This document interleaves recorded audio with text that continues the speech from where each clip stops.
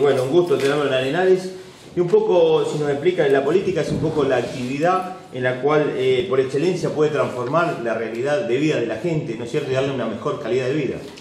Exactamente, sin lugar a dudas que es la actividad por excelencia, por eso siempre instamos desde la militancia política a que los jóvenes se acerquen, a que oxigenen la política, porque realmente lo entendemos con vocación, ¿no? Que es la vocación de transformar la realidad y de que cada vecino de cada localidad de la provincia viva mejor. En este caso, la verdad que muy contento de estar en Arenales, acompañado de Erika, que es un intendente que sin lugar a dudas es un verdadero orgullo para Cambiemos y para toda nuestra fuerza política, así que la verdad que acompañarla y recorrer la ciudad que tanto está cambiando para nosotros es realmente muy satisfactorio, y bueno, y acompañado también de Ana Laura, que es una compañera y una colega en el Senado con quien trabajamos de forma conjunta y muy bien. Bueno, está recorriendo la cuarta sesión electoral y bueno, ha visitado últimamente lugares donde se ha dedicado más a lo que es salud, obras públicas. ¿Es un poco más la especialidad, lo que más le gusta recorrer, o donde ha hecho foco? No, últimamente puede ser que se haya hecho foco en temas de educación, hemos recorrido escuelas, hospitales públicos, pero sinceramente uno lo que trata es de acercarse a las localidades, de estar cerca de los vecinos de la sección, porque uno fue elegido para eso, pero también estar en permanente contacto con los intendentes, que son los que tienen la legitimidad de la cercanía, que tienen el termómetro de lo que pasa en cada distrito, y por eso, en este caso, con la impronta que tiene Erika también, de tener una gestión abierta, ¿no?, de cara a la comunidad, y por eso nos parece importante estar en contacto y trabajar en equipo. Erika, bueno, ¿qué estuvieron recorriendo? Si nos podés contar un poquito recién con los dos senadores. Sí, bueno, la verdad que veníamos con Ana Laura del 43 aniversario de la secundaria 1, así que vinimos rápido con Leandro nos estaban esperando el secretario y el director de salud, y fuimos a recorrer el sector nuevo del hospital, bueno, contarles un poco de cómo ha surgido, de la necesidad de no tener la habilitación, y bueno, y de trabajar también en todas las áreas que hacen falta, como el sector de pediatría, que está muy lindo, y ni hablar de la terapia, y también de los quirófanos nuevos. También fuimos a la cocina y bueno, nos contaron historias, también estuvimos con algunos pacientes charlando en los pasillos, y después vinimos a la comisaría de la mujer, también la recorrimos, así un recorridito rápido, y después también les mostramos la escuela primaria número 1, que bueno, que se hizo todo el frente en su aniversario de 125, se hicieron bicicleteros nuevos, y bueno, trabajando en todas las obras, nos faltan las rutas, el jardín maternal de Ascensión. Bueno, mucho para mostrar también. Habló de educación él hace un ratito, el senador. Seguramente le habrás dicho las distintas obras que se están haciendo en el distrito de Arenales. Sí, claro. Bueno, gracias al Fondo Educativo, que todos los años tenemos los proyectos presentados. Y bueno, nuestra arquitecta que ha trabajado muy bien, porque la verdad que llegamos a un convenio con la provincia de usar la arquitecta de gabinete nuestro municipal para trabajar en la diaria, porque a veces nos pasa que las arquitectas de provincia que vienen también se ocupan de otros municipios, y bueno, y ella que está acá y conoce la problemática de cada una de las localidades, trabaja muy bien con consejo escolar y con cada una de las directores y cooperadoras de cada una de las escuelas.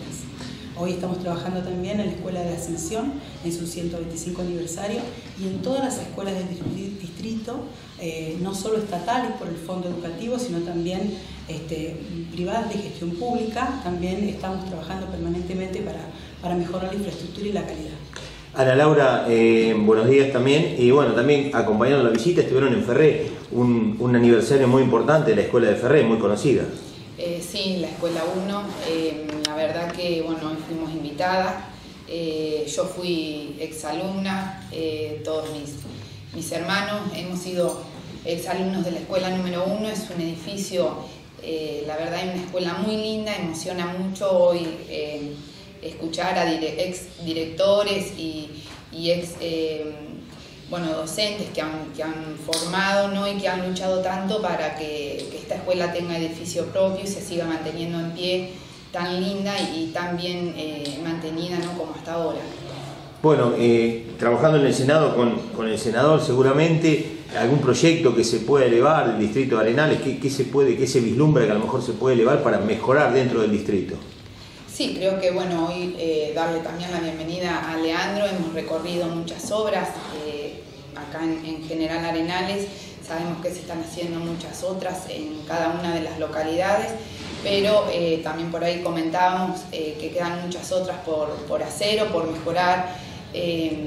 La verdad que bueno, es un placer tenerlo a Leandro acá y ser compañera con él en el Senado, ya que bueno, venimos a lo mejor de una ciudad mucho más grande, pero compartimos la idiosincrasia a veces de los pueblos. Estamos trabajando en un proyecto muy importante con Ana Laura, que es sobre adicciones, porque ya está en la comisión, y bueno, prontamente va a venir un especialista a trabajar todos los temas de salud mental, de abusos, que tuvimos reuniones en La Plata.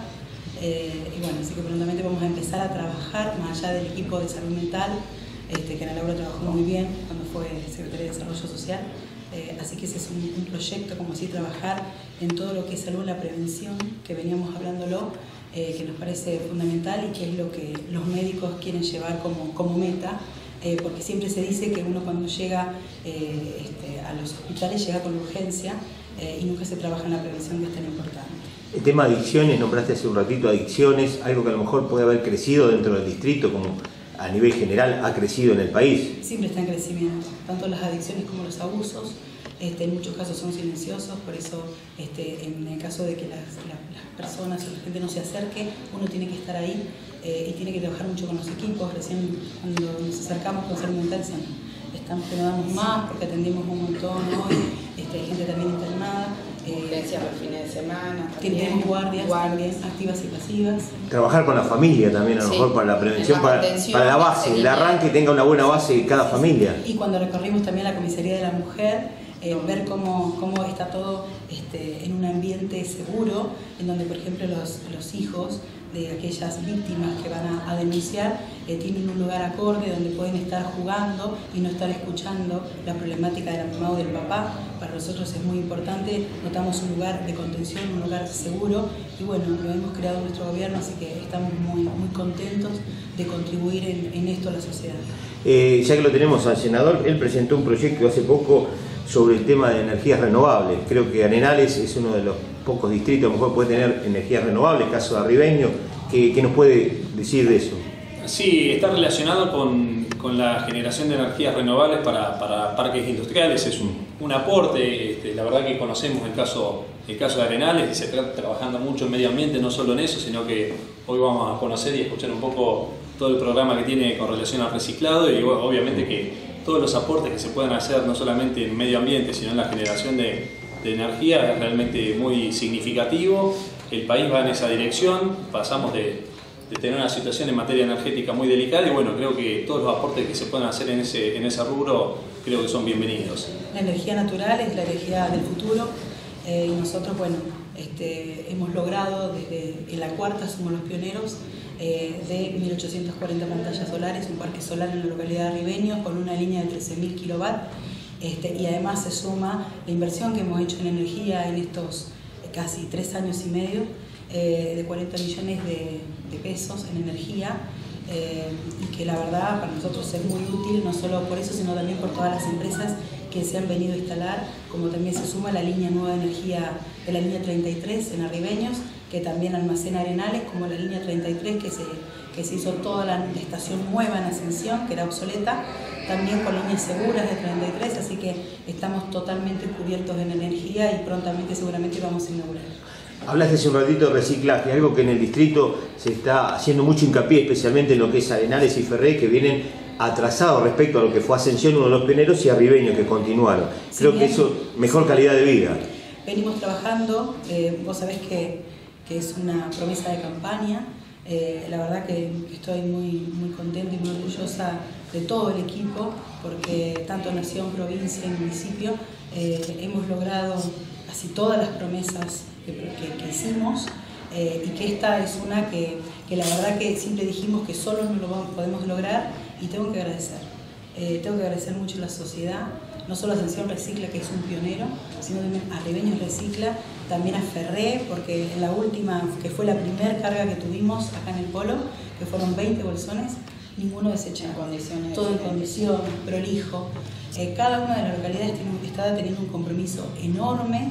Arenales, bueno, está funcionando el polo con su planta de reciclado, con sus 15 empleados que van diariamente a trabajar, y que hoy, 13:30, ya nos encuentra, que venimos trabajando, porque el año pasado y el anteaño trabajamos en un programa de secundarias, nos quedó primaria y jardín, entonces ya nos encuentra trabajando con producción, con medio ambiente, con la senadora, en este caso nos va a acompañar Leandro también, en esta política de vamos a entregar imanes que van a ser colocados en las heladeras en los días en los que se va a recolectar, que ya se está haciendo, pero bueno, para afianzar también esto de que es tan importante para nosotros que la educación de los residuos y que de cada una de nuestras localidades sean limpias y seguras. La verdad que estamos muy contentos, arribeños con la botella Amor, que prontamente también van a venir de la Fundación a darnos charlas, a contarnos qué hacen con esa... bueno, en mi casa yo tengo un integrante que él fielmente recicla y confecciona las botellas Amor con mucho cariño, y me contaban historias de cómo llegan las botellas a ribeños, así que estamos felices porque sabemos que solos esto no lo vamos a poder lograr y vemos muchísimo compromiso, y creo que cada vez vamos a ser más los que nos sumemos a este enorme proyecto.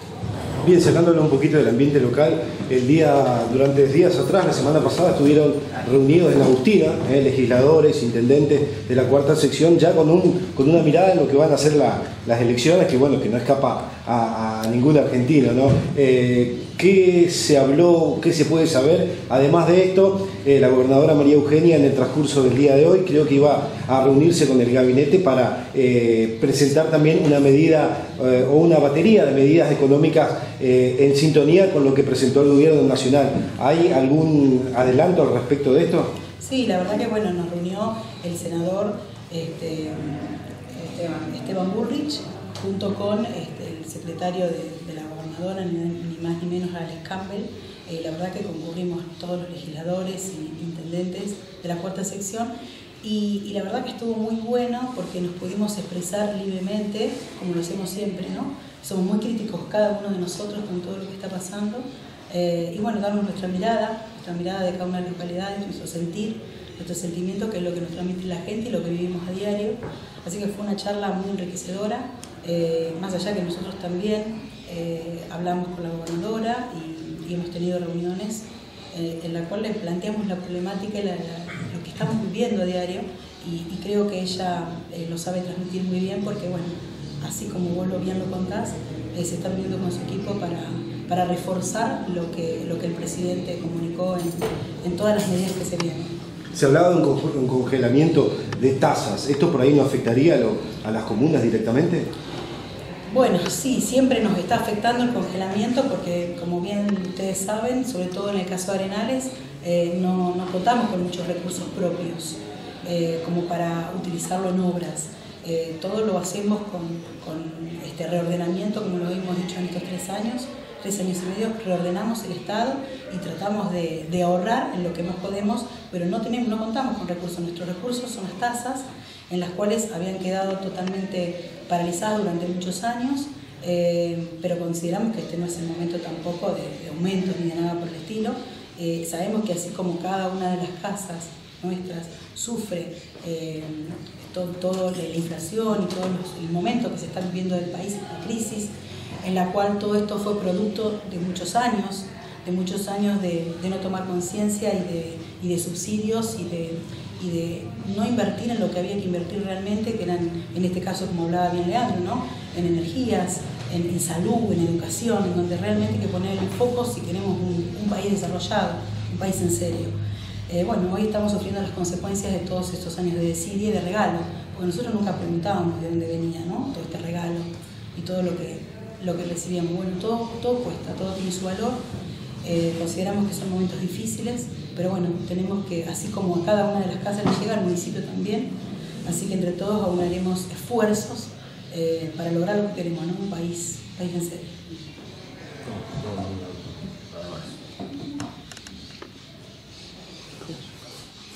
Gracias. Gracias. Muchas gracias. Bueno, gracias a ustedes.